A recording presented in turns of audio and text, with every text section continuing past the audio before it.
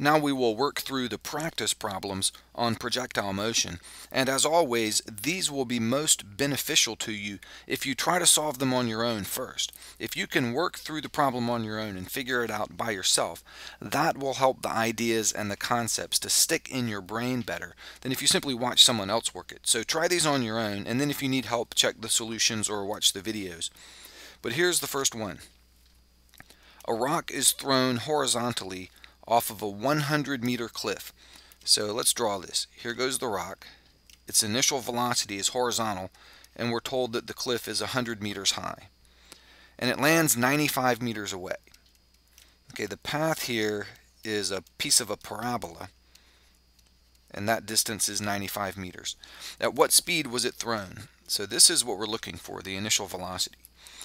Now the key to solving any projectile problem is to do the horizontal and vertical independently. It's kind of like two separate problems. We work a problem with the horizontal motion and we work a problem with the vertical motion, and the horizontal and the vertical have no effect on each other. The fact that it's moving horizontally here has no effect on the time that it takes to fall down to the bottom. So we do those two separately, and I'm going to do the vertical first, and I'll explain why. But let's write down what we know vertically.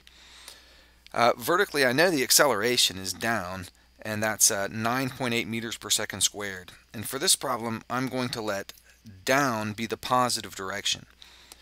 And so that means for my distances, that's going to be 0 meters up here at the top and 100 meters down here at the bottom. Setting up my initial position as 0 and the final position as 100 arranged that way, with 0 at the top and 100 at the bottom, that's consistent with down being positive. And what's also consistent with that is that the acceleration is 9.8 meters per second squared, and it's positive because the acceleration due to gravity is always down, and in this problem I'm saying down is positive. And then I can also say this: the initial position is 0, that's the initial height, and the final position is 100. And note that I don't put in 95 for the final position. That's the final horizontal position. I'm just doing the vertical motion here, and the final position vertically down at the bottom here is 100, the way I've set this up. And there's one other thing that I know. The initial velocity is 0.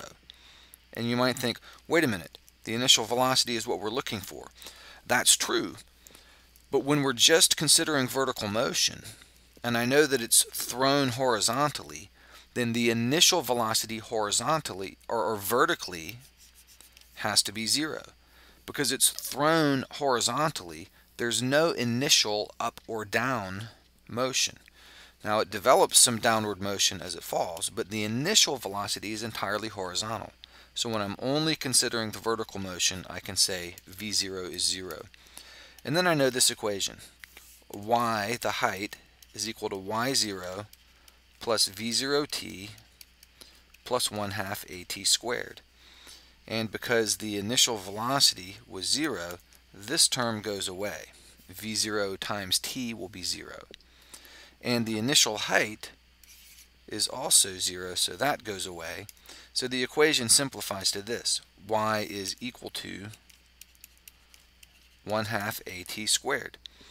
And if you do the algebra and solve this for t, just rearrange this equation algebraically, t comes out to be the square root of 2y over a. I'll back up and show you that. What we do here is multiply both sides of the equation by 2, and on the right, the 2's cancel. And then we divide both sides of the equation by a, and on the right, the a's cancel, and all we're left with there is a t squared, and it's equal to 2y over a. So if t squared is equal to 2y over a, then t is the square root of 2y over a.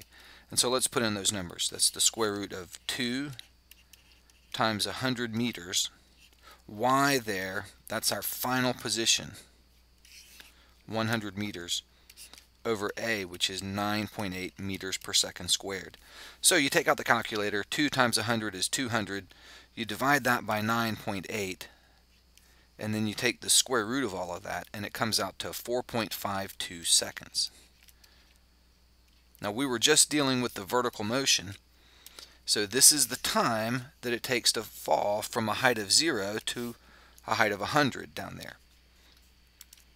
So now that we found the time, we can use that with our horizontal motion. And that's why I did the vertical first, because I knew enough information vertically to find the time. Now I'll do the horizontal.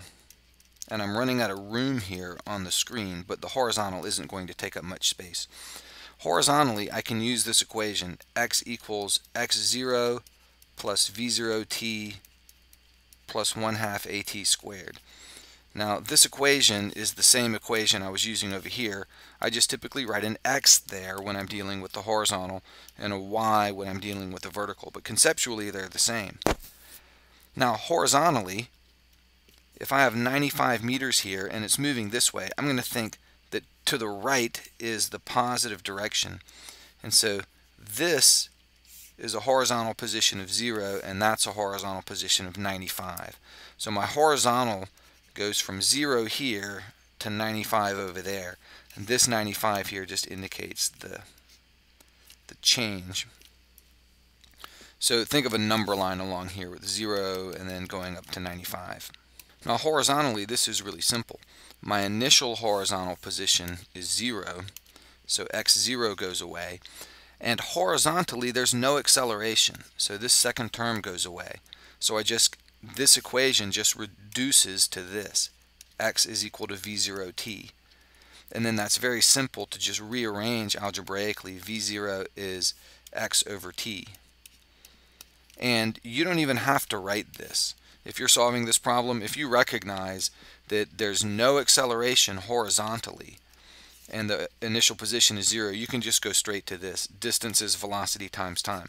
That's just like distance is rate times time, like we have from Algebra 1. Distance is velocity times time. Rearrange it to solve it for v, and then just put in the numbers.